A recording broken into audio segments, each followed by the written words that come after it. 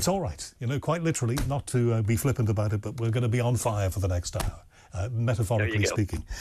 Can you define for me and my viewer and my listener what spontaneous human combustion is? It's much more than people just bursting into flames, isn't it?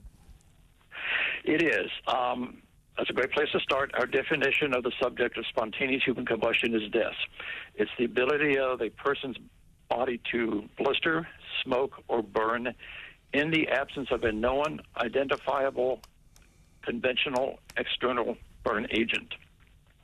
Historically, the subject has been defined as a body burning almost completely to powder, with perhaps a few extremities left to show that that pot of powder once had been a human being.